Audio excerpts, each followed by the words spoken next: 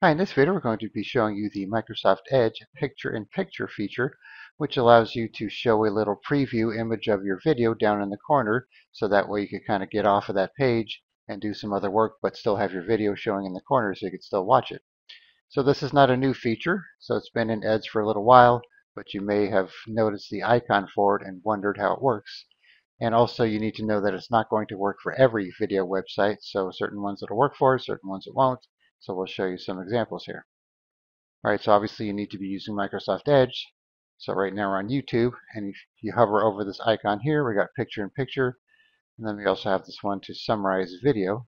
So let's say we're playing our video here, and we want to do the picture in picture. You do that, you can see it goes black here. You can still see the status going through here, and you can still pause it, unmute it, and so on. But you also have controls here to go back and forward, pause, and if you click on this gear icon, it'll just take you to the settings for picture-in-picture control. And then if you want to go back to the tab, you could do that, or also click the X here, which will take you back here. Play again. So let's say we're doing picture-in-picture and we want to go check our email.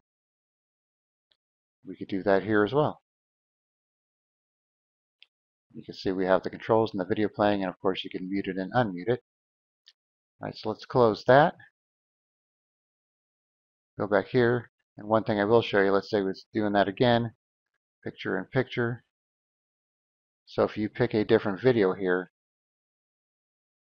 it's going to switch to that video, so keep that in mind. Now that we're on this page here, we'll skip this ad. Let's say we go to a different website here. You can see it disappears. And if we go back, we have to restart the picture-in-picture. All right, so here's another website here, Rumble. So let's play this, turn down the volume here. You can see this one has the same option here. We could do the same thing. And also while you're doing this, if you go back to tab, it'll keep playing it. Whereas when you just close it, it'll go back, but it'll pause it. All right, then we have another site here, Dailymotion. Sure the volume's down here.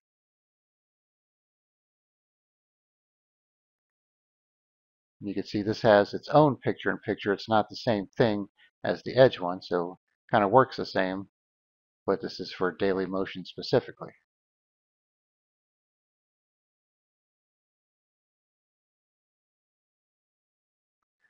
All right, then we have this TED page here for TED Talks. Going down here, you can see here we don't have any option for picture-in-picture, so it's not supported on the TED Talks page. Then we have this PeerTube TV. Sure, volume's down there. And you can see this one, it works for this as well, just like it did for YouTube.